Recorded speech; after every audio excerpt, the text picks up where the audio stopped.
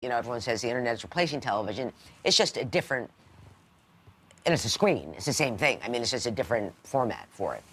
I do not have a cell phone. I do not have a BlackBerry. I do not have what do you call it, computer, or any of these things, a microwave oven, whatever these things, all of which seem like the same thing to me, by the way. You know, like if you tell me, well, the microwave oven, can you text on that? Yes, I would believe you.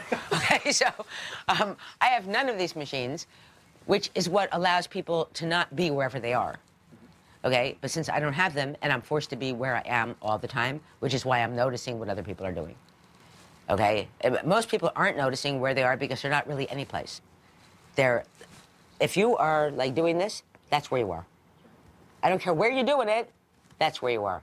So the experience of the street, say in New York, which I have commonly, you know, every day, I'm one of the very few people in the street having the experience of the street.